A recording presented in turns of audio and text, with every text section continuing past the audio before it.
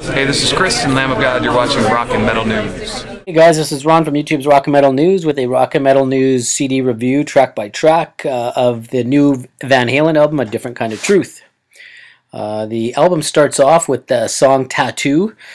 The song starts kind of with a Queen-style vocal harmony of Tattoo, Tattoo. That makes you think, wow, this could be pretty interesting, something different. The whole band then kicks in with an Eddie Van Halen guitar scrape. And Eddie's providing both a basic rhythm and squealing harmonics lead riff, along with Alex kicks in with his, pretty much the same drum sound that he has, nothing different on the drum sound. At this point, this tune's going to, be good. The song settles down into the first verse with just a simple beat and rhythm from Wolfgang on the bass, and Alex is holding down the rhythm, and then David Lee Roth vocals come in. The song builds up. We get some subtle keyboards a bit, and then Eddie starts to chug away into the pre-chorus. It's got a kind of a hook that grabs you. The chorus is a simple tattoo, tattoo, but kind of draws you in. The second verse is much of the same. Eddie Van Halen comes in with some chugging riffs again, leading into the pre-chorus and chorus.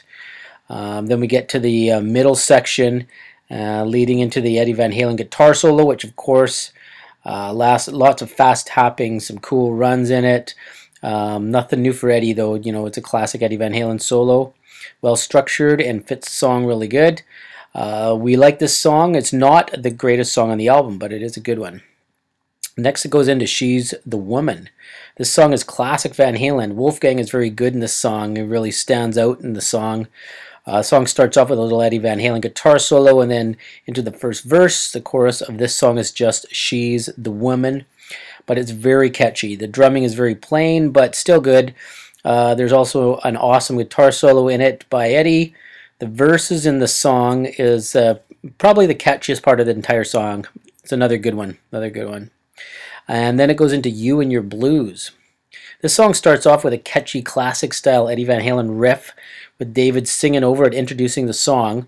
Then the song kicks in, and it's a great song. This has a bluesy feel to it as the name of the song, and the song really emphasizes Dave's vocals. His range is pretty good in it. Dave really puts on some bluesy feel, and it's got just a good bluesy feel for this track.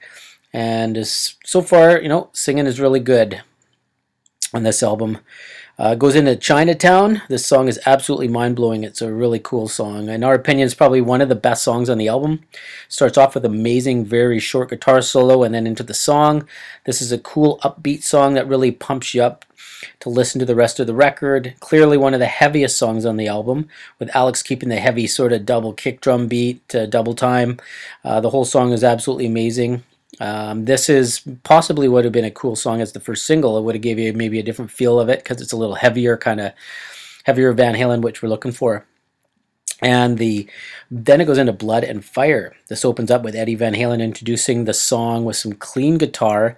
Then David Lee Roth comes in, and all I thought was, oh, this is going to be another another song that people might not like, but gladly wrong. This song is another classic Van Halen with a little modern twist to it. Eddie's guitar sounds a little different on this track than some of the other songs. The chorus is much better than the chorus in Tattoo. At about the 240 point, Eddie comes in with what could be one of the best guitar solos on the album, A Different Kind of Truth. So it's another good one. Bullethead. This is a cool track. It looks like the track they got their album title from, as they say, you got a different kind of truth in this one. That's the lyrics. It's another fast-paced, up-tempo rocking song, which is cool, with some more amazing Eddie Van Halen guitar. This is what we're looking for. It has got some classic Dave singing also. He's kind of like Bu-Bu-Bu-Bu-Bu-Bu-Bullethead in the song. The song has another sort of rippin solo by Eddie. This is a very old-school Van Halen. Another great song to add to the collection. This could have been, taken up from the archives, because it does really sound like some old, classic Van Halen. Then we go into As Is. This is a slower song on the album. Starts with a very kind of funny count-in, probably by Alex. Then Alex starts pounding on the drums with a neat effect on the drums. It's like almost like the drums have some big reverb sounds. The toms sound really big in it. Eddie starts playing really heavy tuning. some real cool guitar squealing and different effects on the guitar. The intro kind of reminds me of their song Everybody Wants Some. It has that sort of, maybe it's just slower, but it's got the way that Everybody Wants Some starts off. It kind of has that type of feel to it. The toms kind of going and things in the background. Really kicks in. It's a really cool song. And another good one, actually, you know. And then we get to Honey Baby Sweetie Doll. This is a very interesting song. It has some really weird guitar sounds in it, some effects, kind of blows your mind a bit. It's really, you know, really experimental kind of stuff in it. Has a feel on it like Strung Out did. It has a very sort of, some of it you can even say sounds like Vivian Campbell sounding riff in it. It's a really cool, seems like Eddie really experimented with some guitar sounds on this song. That's pretty cool. Good to see that. And then The Trouble with Never. This song opens up with Eddie playing the amazing riff, and then it goes into a chorus, which is really catchy. This is a perfect song for David Lee Roth to sing. You know, David kind of sounds a little bit, you might even say a little bit like a Kiss or a Paul Stanley type thing in it. And then around the halfway point in this song, Eddie starts up his guitar solo, and it's absolutely unbelievable. Eddie really impressed on this track. It's really good. They haven't really, you know, missed a beat on this stuff. So after there's some on this song, you know, after Dave does some spoken word and things like that, Wolfgang is playing bass over top. Eddie comes back in with some, you know, really cool heavy guitar riffs. This song was a big highlight on the album, definitely. That's The Trouble with Never. And then Out of Space. This is another upbeat song. I could first tell you the guitar riff was from like kind of like an older demo that they called Let's Get Rockin'. Sounds like that. Riffs are classic old school Van Halen. Has a really good another solo in it. The song is a very cool chorus. Like usual for Van Halen songs, you get stuck in your head. You know, always catchy stuff. If you want a little preview of this song, check out their demo Let's Get Rockin', because it sounds a lot like that song, but obviously, you know, different lyrics and different vocal approach and things like that. So you can check that out. Then we got Stay Frosty. This song here is like basically part 2 of the song Ice Cream Man that they did. It's kind of very similar. The song is it starts off with acoustic guitar with David Lee Roth, you know, kind of talking over it.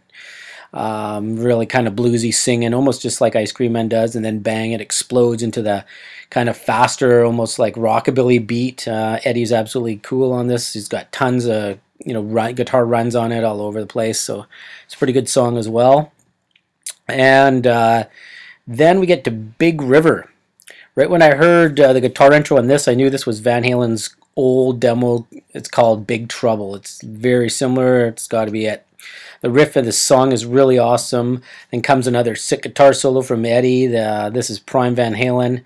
Another song that Wolfgang really stands out in as well. And then we got Beats Workin'. This is a perfect ending to the album. It's the probably longest song on the album. It clocks in about 5 minutes. The beginning sounds almost like it's got sort of similar feeling to an AC/DC type song. The riffs are really amazing in it. The bass line's very well written. Dynamics in the song are perfect. The song ends the album so perfectly that you think to yourself, wow, that whole album was unbelievable. So, you know, in conclusion, we are so happy that Van Halen wrote this new album for the fans, and, you know, get some more Van Halen. It was kind of nice to hear this kind of sound again. You know, it was the album is going to be huge, I think. The production on this entire album is great, perfect. You know, it has that old school feeling, which I think a lot of people liked. You know, they went through the Sammy Hagar sound. Now they kind of, you know, back to the old school with a little bit of a twist on it. And I think it'll please Van Halen fans. Dave is amazing on this album. You know, you never know what the vocals are going to be like. But, you know, I think he pulled it off, and Eddie is just as good as ever. So this album, go out and buy this album on February the 7th, 2012. You know, we'll give this album for a nice comeback 9 out of 10. This is Ron from YouTube's Rock and Metal News. Thanks for tuning in.